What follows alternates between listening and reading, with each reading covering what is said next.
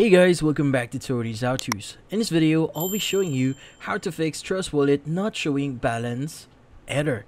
So before we start, hurry up and check out our latest offer just under this video. So let's get started. So you might be wondering, how do you actually fix this issue in Trust Wallet?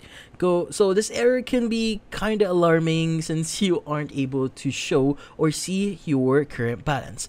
Well, the thing here is we first have to change a few things here. Like for example, we need to clear our cache and make sure that we have our app updated. Now, if you don't have the app updated, you might get some issues on this one. So let's go ahead and try fixing it. In this case, what we need to do first is we need to clear our cache. So locate the Trust Wallet application here, press and hold on it, and click on the icon here that says app info, and from here click on the option that says clear data, and from here click on clear cache.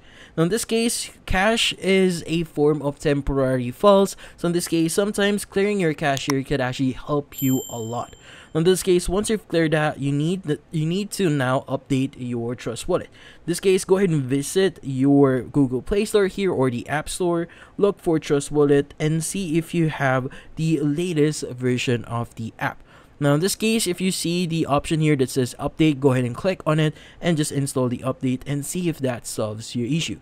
Now the fun thing that we could do here to probably solve this issue is to basically just reinstall the application itself. So in this case, look for Trust Wallet here, press and hold on it, and click on uninstall, and from here search it again on Google Play Store and reinstall it again on your device.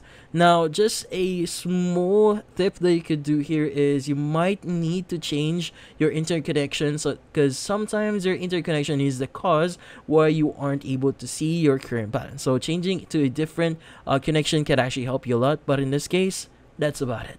So if you found this video helpful, hit the like and subscribe button and watch our next video.